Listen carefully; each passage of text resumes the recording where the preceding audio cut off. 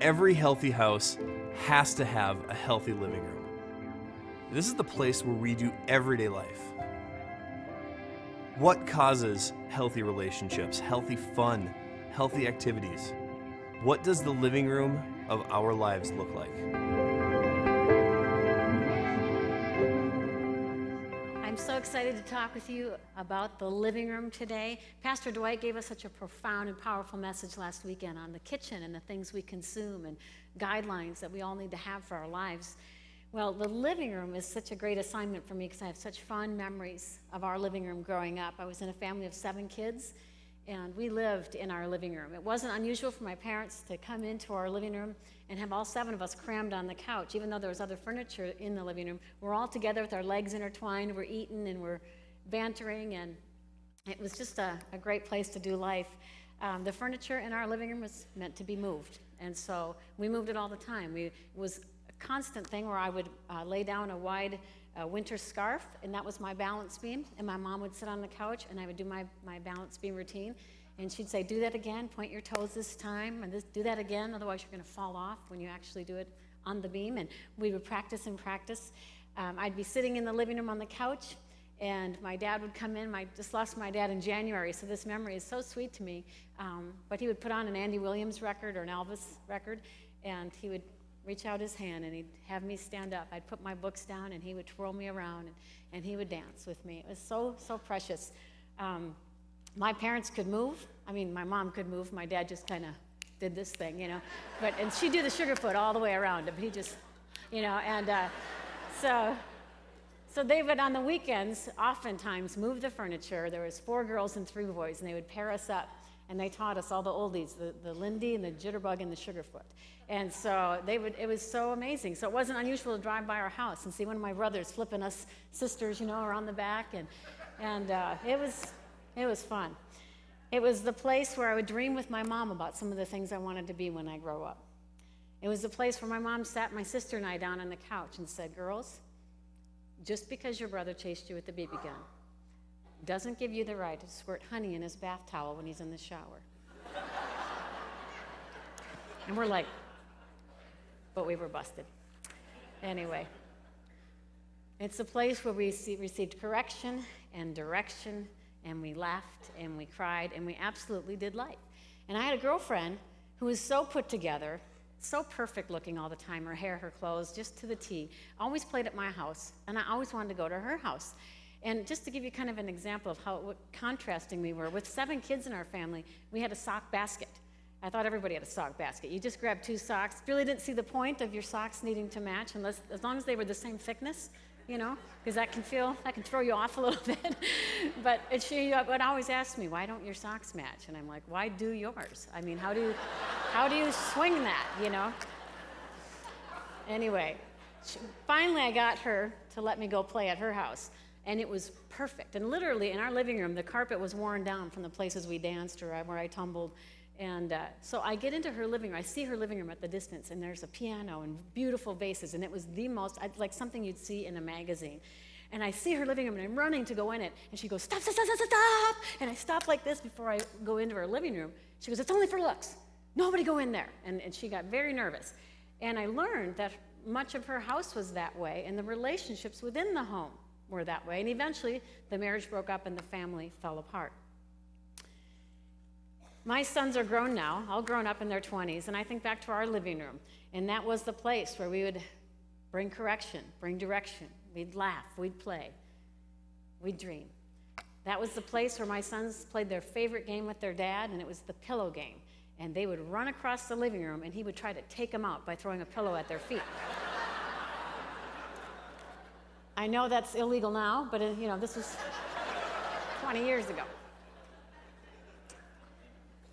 The living room is the place where you do life. And I'm going to talk about 3 scenarios of doing life with God. The first is the facade. It's the perfect looking living room that's not lived in. It's when what appears to man matters more than what appears to God. Then there's the functional living room. It kind of doubles as an office, where you boil down your relationship with God as what you do for him and what he does for you. And just a side note, God is not a means to an end. He's the beginning and the end. And the third is continual fellowship. It's the lived-in living room. It's the place where we cultivate intimacy with God. It's the place where he corrects us when we need it, when he heals us when we need it, when he speaks life to us when we need it, when he replenishes us. It's the place we play and dream and get reset. Facade. Facade is an outward appearance that is maintained to conceal a less pleasant, incredible reality. Outward appearance. So open up your Bibles if you have them, otherwise there'll be a slide on the screen. This is Luke 11, verses 37-38. As Jesus was speaking, one of the Pharisees invited him home for a meal. So he went in and took his place at the table. His host was amazed to see that he sat down to eat without first performing the hand-washing ceremony required by Jewish custom. This hand-washing ceremony was not a God-given law, it was a man-made tradition. And the original intent was to identify the Jewish people as a set-apart people. But by the time Jesus' day came around, that action was more of spiritual superiority. It's to isolate from the common folk. And so if they bumped into a Samaritan, if they bumped into a Gentile in the marketplace, they had to wash themselves off. Do I have a bloody nose all of a sudden? Oh, okay, good. It suddenly felt like, wouldn't that be the worst? I mean, wouldn't you hate that? Anyway, sorry. Sorry. I'll regret this tomorrow, I know that. But anyway. But I want you to imagine if you met somebody, you shook their hand, and right after they said, "How you doing?" they went like this. And then they got some sanitizer out. And they're like, get my purse strap. I think that bumped up against them too. That is literally what the Pharisees did. They washed the cups. They washed the forks. Anything to get themselves, to get the off of them. So don't you love that Jesus would not do that? He gets to the table and he's like, I'm not disassociating from the people I came to save. Not doing it. Don't you love that? I'm not doing it. In fact, he took it a step further and he says, you Pharisees, you're like whitewashed tombs and unmarked graves. In an unmarked grave, if you came in contact with an unmarked grave unknowingly, you defiled yourself. So he's telling these Pharisees, I'm not only not disassociating with these people that you think defile me, that I love, that I came to save, but when people come in contact with you, they defile themselves. That's audacity, isn't it? And then further on in chapter 12, this is what he says to his disciples.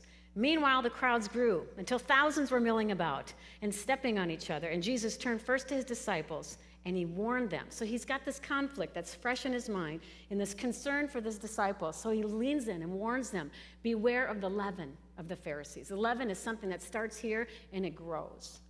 And the translation is here is that it corrupts. It grows in its corruption. Beware of the leaven. What's the leaven? Hypocrisy. Isn't that amazing? Beware of hypocrisy. Hypocrisy defiles the work of the kingdom because it defiles us. Yeast grows, it spreads, and when how you appear to man matters more than how you appear to God, your spiritual life gets corrupted. What does that look like in everyday life? When you care more about what others think than what God thinks. That's the fear of man. When you aim more to impress than to bless. When you take the seat of honor rather than giving it to someone else. When you get your value from your associations versus your identification with the living God. When you refuse to forgive because you've been forgiven. When you harbor anger. When you feel proud of your strengths but you judge others on their weaknesses. When you spend more time critiquing others than you do praying, have mercy on me. What in me, Lord? Do not underestimate the power of hypocrisy because it is what diminishes our witness to a lost and dying world. What is the number one thing you hear from people who hate Christians? All hypocrites. Now, the truth is we all are sinners deeply in need of grace. And this is not to be confused with people who are in process, on our way. God's redeeming us and sanctifying us as we go. We're sincere. We fall down. We get back up. Totally different than a willful facade to present different than we actually are. Hypocrisy is what makes weaker brothers and sisters in the faith stumble, and it's what opens the door to the enemy to destroy us. It defiles and disrupts. You know, there is much duplicity in the kingdom of God today, and as you see all around you, things are being shaken, and as Scripture says, God allows that so that what cannot be shaken can be clearly seen. Enemy is out to take out marriages, take out churches, take out organizations, bring exposure, and we need to close the gaps and shut him down. He's waiting for just the right time to trip us up. We need to fear God, have a healthy fear enough of God to walk in integrity before him, to care more what he thinks than what others think about us. Warren Wiersbe wrote these words: when a believer is out of the will of God, he becomes a troublemaker and not a peacemaker. Lot moved to Sodom and brought trouble on his family. David committed adultery and brought trouble on his family and his kingdom. Jonah disobeyed God and almost sent a shipload of heathen sailors to a watery grave. We all have this dueling nature within us, but we got to know that and keep ourselves before the Lord. Francis Frangipane interprets that passage, I think it's in Luke, about bearing fruit and keeping with repentance. He says, keep with repentance till you're bearing fruit in the very area of your weakness and you're stumbling. So if you constantly find yourself caring more what people think than what God thinks, just get on your knees and say, God, here I am again. Help me fear you above man. Help me to be bold with men because I'm much with you. Bring it to the Lord until you're bearing fruit. Guard your heart, for out of it flows the issues of life. That's facade. Number 2 is function. Now, just to be clear, we do have a purpose. We do have a mission as believers. When you said yes to Jesus, in fact, before you even said yes to Jesus, before you were born, God had a purpose and a song written over your life. He had stuff for you to do. But you're not the mission. You were made first and foremost for him, for relationship. I mean, if most of us are honest, we don't have kids to have a bunch of little slaves, right? Because we want to love them. We want to have a relationship. They got a call in their life. There's chores to do once in a while. That's not why we had them, though. First and foremost, we belong to him. First and foremost, we are to say, I am my beloved's, and he is mine. And his banner over me is love. And out of that intimate place comes a mission, comes a call, comes a purpose. But we're not the mission. We're someone he loves. And if you put more weight on the function of this relationship, on what you do for God and what he does for you, you are going to be susceptible to burnout. You're going to be susceptible to discouragement, to pride and self-righteousness, to put so much more weight, as I said, on what you do than on what he's already done. And you know what? The time will come. Well, crisis will hit. And you'll be really disillusioned with God. And the temptation will be to pull that card out of your back pocket and go, wait a minute here. I've done all this stuff for you. That doesn't even come into your mind when you're living out of response to his love. That I love because he first loved me. I'm just living in response to what he's already done for me. But you start to get your weight onto all of your service, and you neglect intimacy with God. You start to think it's more about you than it is about him. When you're in function mode and you're suddenly thrust into a season of obscurity, which happens to every serious follower of Christ, where you feel cut off from the world, maybe even misunderstood by them, and you're in a wilderness place and you feel like your purpose has been removed for a season, if you're in function mode, that place will feel like an utter waste of time. And you'll feel like, hello, God, I got stuff to do out here. But if you understand that you're never out of his reach and nothing can separate you from his love, and you find yourself in a season of obscurity, you may go into that place kicking and screaming, but you'll come out leaning on the arm of your beloved. You'll learn in that place some of your most valuable lessons, that you're not what you do, you're someone he loves.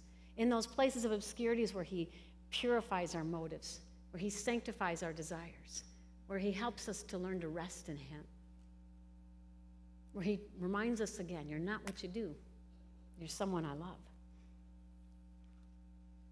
The thing is, as I said, I want to stress it again, as we walk closely with the Lord, there's a very important call in our life. But first and foremost, we're his. In the book of Revelations, the Spirit is talking to the church of Ephesus. And they were sound in doctrine, hard workers. Probably said 2 or 3 times in that passage, you labored hard, you worked hard, you guarded the word, you didn't tolerate evil, but I have this against you. You lost your first love. Your first love. And you know what he says? Repent. And look how far you've fallen. Isn't that interesting? You're a hard worker guarding your doctrine, but you've fallen. Because our efforts can't save us. Our efforts cannot sustain us. So when we shift our weight to our efforts and our hard labor and service, we've fallen. We rest in the shadow of the Most High God, and out of that place, miracles happen. So he says, repent and return. Otherwise, I'll remove the light from your lampstand. And you know what? There are churches today that are functioning, working hard, but they've lost their first love. But the church that's a city on a hill, the person that's a city on a hill, is the one who's afire with the love of God. And out of that place, service flows. Amen? He saved us because he loved us. Let's look at Luke 10, verses 18, 20. I'm going to set this up. So, When you walk intimately with God, you're going to do great things. You're going to see miracles happen and have an expectancy that that will happen. You're going to do stuff that's above and beyond your skill level because the kingdom of God is moving in and through you. The disciples, same thing. They run back to Jesus. Demons are obeying us. Miracles are happening. Lord, Lord, you got to hear some of our stories of the stuff we're doing in your name. And you think Jesus would jump up and down and say, I told you so, I told you, isn't this great? But no, he gave them a cautionary word, and this is the word. He told them, I saw Satan fall from heaven like lightning. Look, I have given you authority over all the power of the enemy. You can walk among snakes and scorpions, and you can crush them. Nothing will injure you, but do not rejoice because the evil spirits obey you. Rejoice, another translation says marvel, because your name is written in the book of life. This is so important. If the wonder of what you get to do for God upstages the wonder of what he's already done, you've lost your way. We get to do great things, but marvel every day, Jesus is saying here, that I saved you. That's the greatest miracle of all. I was lost and now I'm found. I was a sinner, I'm redeemed. I was an orphan, I'm in a royal lineage now. Isn't that amazing? If you marvel every day that he saved you, and out of that place, he can entrust you with the riches of heaven and do great things through you. Daily marvel that he saved you. The Bible says, cease striving and know that he is God. The translation in the word know there is yada, and you know what it means? Intercourse. Such intimacy that you're one. So if you get into a place where you are striving, the Bible is saying, stop your striving and reaffirm your oneness with God. Get intimate with him again. Scripture is clear that some who work for the Lord, he'll say, I don't know you. Some of us know him and we still get into striving, and that's why that passage is there. Repent, cease striving, know that he is God. But there's others who said, but we spoke to demons. We did miracles. And he's like, I don't know you. I don't know you. Jesus is going to come back someday, and he's very clear that the wheat is growing up with the tares, those who look like the real deal and those who are the real deal. He knows who's who in the zoo, right? He knows who are his. He says, I know who are mine. And you might be someone who nurtures an intimate walk of faith, and nobody else notices you for anything. But you know him, and he knows you, and you both know it. Isn't that a wonder when you think about it? That is where life happens. By being intimately connected to the vine, fruit happens. We don't produce more by doing more. We produce more by being more in Christ. Is your first love the most important thing in your life? As I said, if you walk intimately with God, and if the miracle of his grace has saved you, changes you, you are his, he is yours, and you both know it. You're not what you do, you're someone he loves. But out of that love, great stuff happens. But if you're in function mode, and you get driving too hard, you get out ahead of God, you're running the risk of opening yourself up to the wiles of the enemy. In our travels, we get to meet lots of great pastors and church leaders, great friends. And I wrote this letter to a pastor recently. And I felt impressed to read it today because maybe it's for one of you. Here it is. Dear friend, I've wanted to send you a note for some time, but I wasn't sure if I should or not. But God continually brings you to mind, so I decided to take the risk and jump. Though the Lord keeps bringing you to mind, I'm not saying for a moment that what I'm about to share is a thus saith the Lord message to you. It's just something that's on my heart for you, and I pray for your grace as I try to share my thoughts. About 15 years ago, in our early 30s, Kevin and I were on overdrive, doing all kinds of good things, ministry things. But we were driving hard, running parallel paths, and were wearing ourselves out. A very distinguished woman, whom I just was getting to know at the time, asked me out to lunch. We sat across the table from one another, and we chatted.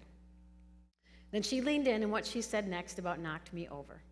She proceeded to tell me that both she and her hubby were overachievers, which I already knew, and they too had run on overdrive for far too long. But something happened that turned their lives upside down. He messed up morally in such a public way that he brought humiliation on their whole family. It was so devastating, and it seemed to them like it came out of nowhere. They were trying to put the pieces back together when she asked me out to lunch. She said, Susie, I'm quite sure that neither Kev nor you have any thoughts or secret desires to step off of God's best path for you, but I see the weariness in your eyes, and I know we have a fierce opponent as an enemy. He'll wait for just the right time, and he will trip you up, or he'll trip up Kevin. He intends to take you out. God has put you on my heart time and time again, and I'm telling you, warning you, please step back, get some rest, reset, and put some firmer boundaries around your marriage, your life, and your time. That lunch date put a whole new fear of God in me. I believe she saved us from some kind of devastation, and I praise God for her courage. We were racing toward burnout at the time, and that was one of the many messages God used to put us right. We've never let up from certain marriage and time boundaries since then. So here's what I want to say to you, friend. You have God-given leadership abilities, but you're worn out, and you seem a little jaded by this ministry thing. I was there too, and you're physically tired. Your sweet wife is weary and needs you. Here's my charge to you, friend. Pull back, reignite your love affair and intimacy with the Lord and your wife and your family, and get back in shape physically. Make everything else get in line and take a number. I promise that if you seek first the kingdom and guard first your marriage and family and your physical health, you will last long and finish strong and be established in God's best for you. A while back, I had a guest on the show who had a similar story as my friend, except she was the one who had an affair. Again, I'm not saying you're close to falling in that way, but we all have ways we can fall and miss the mark. Anyway, this was a great show, and I mentioned this lunch during the show. Listen in if you would. God bless you, brother. I believe with all my heart that God wants to nourish, revive, and reset you in ways that feel wonderful to you and protect all that you love. Kevin and I are seeing once very godly marriages dropping like flies all around us. It's caused us to close the ranks on our own marriage even more and to be bolder when it comes to our friends. And we're enjoying our marriage now more than ever. And we're stronger in ministry now more than ever. I do believe it's because of those changes we made all those years ago. I welcome your thoughts or any response you want to give me. I do hope you know that I come to you in brotherly love. God bless you, bud. And praise God, he responded the way that I hoped he would, with humility and sincerity and thankfulness, because he was on his road to burnout. I did a show recently on that Beth Moore book, When Godly People Do Ungodly Things. I read this letter, and we talked about shoring our lives up because the enemy is out to steal, kill, and destroy. I had one woman call and said, I thought the burden of obedience would be tougher than the burden and consequence of my sin, so I had the affair. And let me tell you, the burden of the consequence is far, far greater than the burden of my obedience. When we get striving and we get going in our own strength, we expose ourselves to the wiles of the enemy. Recently, I had Pastor Wilson, author, best-selling author, Pete Wilson, on the show, and I asked him this question. How do you know the difference between striving too hard for God and being earnestly engaged with God? He said this, you're striving when you're so busy that you run over your family in the process. And when your commitments cost them dearly, you need to stop and reprioritize. Isn't that a good word? So what's the answer here? I think it's in James 4:7. Submit to God, resist the devil, and he will flee from you. Submit to God, translated, it's a military term, get back in rank. And I think that's a really good picture. Say you're a private and you're destined to be a general someday. So you're getting out ahead of God, striving in your own strength. That's when you expose yourself to the enemy.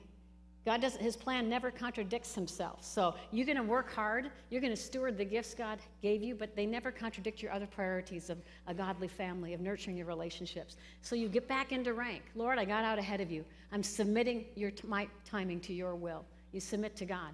Then you resist the devil. And I want you to picture the devil, he's waiting to pounce. He's waiting to chase you down. He's waiting to steal, kill, and destroy. That's what the word says. But you get back into rank. You're more powerful as a private under God's authority than you are a wannabe general outside of his will. Amen? You get back into rank. You submit to God. Then you go, devil, you can't have my marriage. You can't have my family. You can't have my country. You can't have my church. Suddenly you've got authority and you resist the devil. This devil who is chasing you down, the next part of that verse says he will flee from you. Do you know the translation of flee? Escape for his life. Don't you just love the idea of him scurrying away like a little rat? Get on now. I'm back in rank. That is your protection. Submit to God, resist the devil, and he will flee from you. Continual fellowship. That's the third one. That's what we're made for.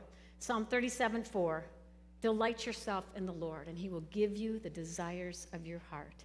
I did a word study on that delight word, and it means a number of things, but the three that stuck out to me remind me of some of the times I had with my girlfriend. One is pamper yourself. Pamper yourself in the Lord. The point being here, any gift he could give us pales in comparison to the treasure of knowing his heart. So to pamper yourself in the Lord is to put on some worship music, lay on the couch, and just be with him because he's that great. Or however it is you nurture your soul, just to hang out with God. Another one is make sport of. In other words, acknowledge him in every wonderful, fun thing you get to do, because the Bible says every good gift comes from God. So for me, when I ride my bike on my trails, it's one 25-mile worship experience for me. But don't compartmentalize your faith to Sundays only. Every good gift comes from him. So acknowledge, delight in him, because he gave you that moment. And the third one is remember and dream together. Remember the ways God has come through for you and dream about the ways he'll come through for you again. That's delight. That's relationship. That works in marriage, really works in your walk with God. As you delight in him, his desires become your desires, and he will establish you. And in that intimate place, in that living room where you do life with God, miracles are achieved, conceived. Your dream is conceived in intimacy, and it's achieved in intimacy. And you will live an otherworldly life. George Mueller is one of my faith heroes, and that man had such an intimate walk with God in the private place that he had a very public, powerful ministry. And here's the short story as I get ready to wrap up of a man who came in contact with George Mueller. Listen to this. A number of years ago, I went to America with a steamship captain who was a very devoted Christian. When we were off the coast of Newfoundland, he said to me, "The last time I sailed here, which was 5 weeks ago, something happened that revolutionized my entire Christian life. I'd been on the bridge for 24 straight hours when George Mueller of Bristol, England, who was a passenger on board, came to me and said, 'Captain,' I love his audacity, 'Captain, I need to tell you that I must be in Quebec on Saturday afternoon.' 'That's impossible,' I replied. 'Very well,' Mueller responded. 'If your ship cannot take me, God will find some other way, for I have never missed an engagement in 57 years. Come now, let's go down to the chart room and pray.'" He's talking to the captain. I love this. I looked at this man of God and thought to myself, what lunatic asylum did he escape from? I had never encountered someone like this. "Mr. Mueller," I said, "do you not realize how dense the fog is?" Listen to his answer. "No. My eye is not on the dense fog, but on the living God who controls every circumstance of my life." He then knelt down and prayed one of the most simple prayers I have ever heard. When he'd finished, I started to pray, but he put his hand on my shoulder and told me not to pray. First, you do not believe God will answer. Second, I believe he already has. Consequently, there's no need whatsoever for you to pray about it. As I looked at him, he said, "Captain, I have known my Lord for 57 years, and there has never been a single day that I have failed to get an audience with the king. Get up, Captain, and open the door, and you will see that fog is gone." I got up, and indeed, the fog was gone. And on Saturday afternoon, George Mueller was in Quebec for his meeting, and that's how it's done. Hallelujah.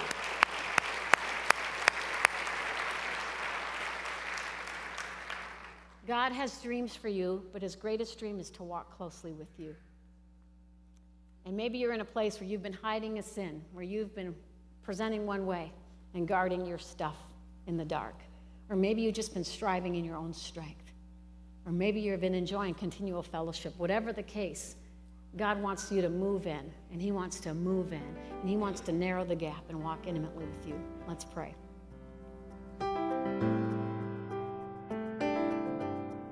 We hope you enjoyed today's program. We would love to have you join us for one of our Sunday morning services at 9 or 11 a.m. For more information, you can visit us on the web at emmanuelcc.org.